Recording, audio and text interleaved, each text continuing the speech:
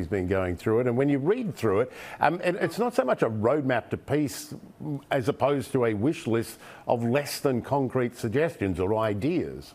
Michael, you absolutely nailed it. On this one-year anniversary of the Ukraine war, China's Ministry of Foreign Affairs released this position paper on a political settlement for the crisis in Ukraine. And in it, it calls for an end to all hostilities. It calls for an end to unilateral sanctions. It also calls for the resumption of peace talks, with China, quote, playing a constructive role. But it didn't offer any concrete details. And we did hear a response from the head of the EU delegation in China, said that this position paper is just that, a paper. It's not a peace proposal. But we also heard from Ukraine's charge d'affaires in China, who said that this position paper is, quote, a good sign.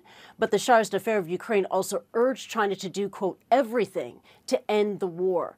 Earlier, we heard from a senior U.S. State Department official who said that any peace plan for Ukraine, it must be lasting and it must be just. I want you to listen to this.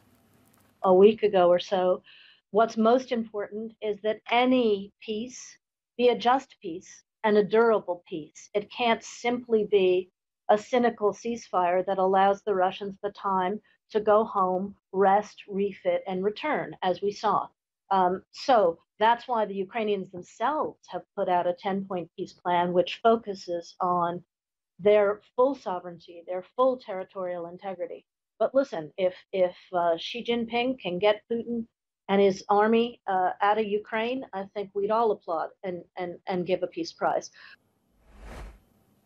This comes as the U.S. State Department and the Pentagon continue to warn China of consequences if it provides lethal support to Russia. China continues to fire back against that allegation. According to the latest MOFA briefing, I want to show this to you. This is what we heard from the spokesman. Quote, we can easily imagine that the intelligence of the U.S. referred to is most likely chasing shadows and smearing China. Since the outbreak of the Ukraine crisis, China has firmly stood on the side of dialogue and peace, unquote. Michael, we are awaiting details about a concrete Chinese peace plan, but of course we're awaiting Russia's reaction to all this.